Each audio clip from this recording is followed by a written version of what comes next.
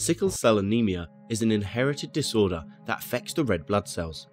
Because it is inherited, it means that it can be passed from parent to child. So what is it?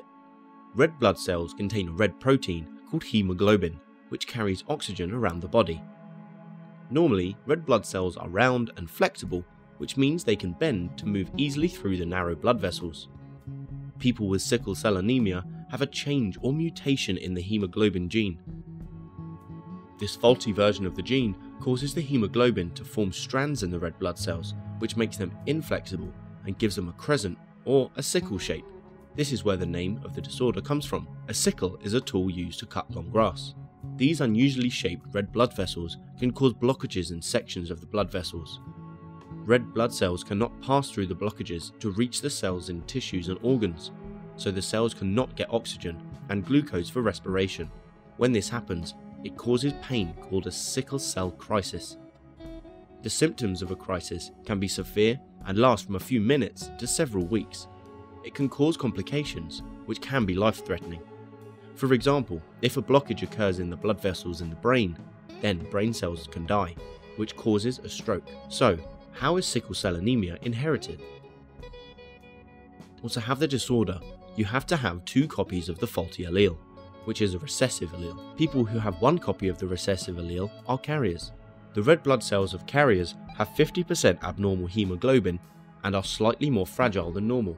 If these 2 sickle cell carrier parents have offspring, they can have children with the disorder, children who are also carriers, or children who are completely unaffected,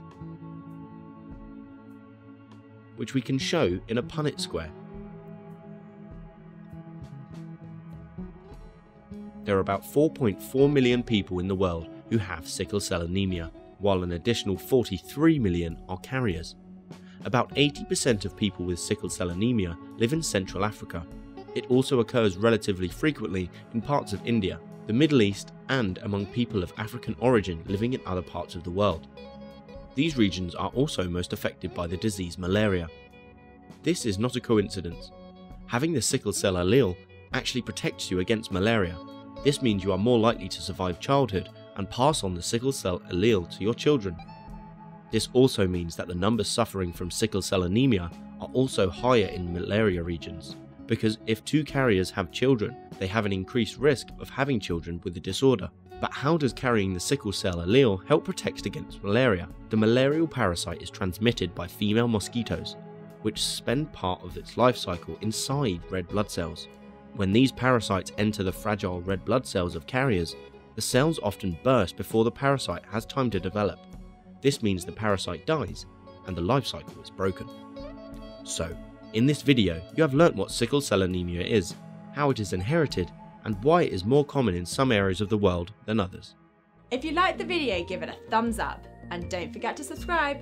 Comment below if you have any questions. Why not check out our FuseSchool app as well? Until next time.